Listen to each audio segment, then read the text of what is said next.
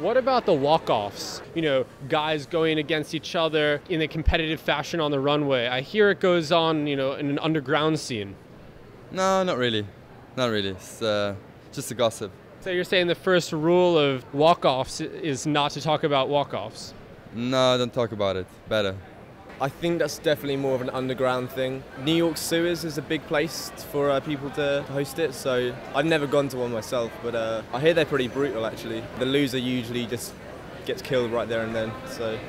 So they actually exist? They do. I mean, usually if a model hasn't been seen for a while, he's probably dead in the New York sewers because his walk wasn't good enough. What about the facial expression? Because I'm so into the pouting, the blue steel face. Like, can you give us your version of that? What does it look like?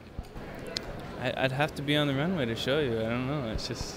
But is it like it's a cheek thing or is it a lip pout? Because it's very complex to me. I don't get it. I think it's a pretty simple expression. No expression, really. Maybe a lack of expression.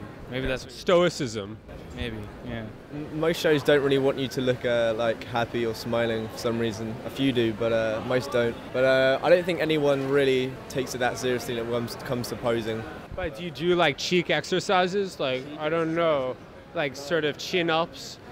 Chin-ups with your cheeks? Yeah. Cheek-ups? Cheek-ups. No, not really, not myself. I mean, some of the other guys might. We used to do that, yeah. We used to do that a lot at the shoots. Always, like in the end, we used to do a group shot with all the models doing like, you know, these kind of funny shots. But I think the stuff is out a little bit, you know. Now it's more super coolness, the Zoolander, because the movie is a little bit older now, so the zooing is out, you know.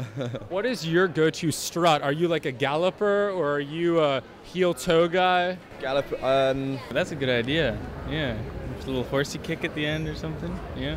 I'd say in between like a canter and a gallop, but also I imagine a horse that's been like injured in the knee, and its owner wants to put it down because, you know, it's not going to be able to race anymore. But it's just trying, you know, it's trying to like not show everyone it's hurt its leg. That's usually like my inspiration when I'm walking, yeah. It seems like it's straight swagger. It's like fighting through the pain. Definitely, yeah. It's like swagger, but inside like you're crying.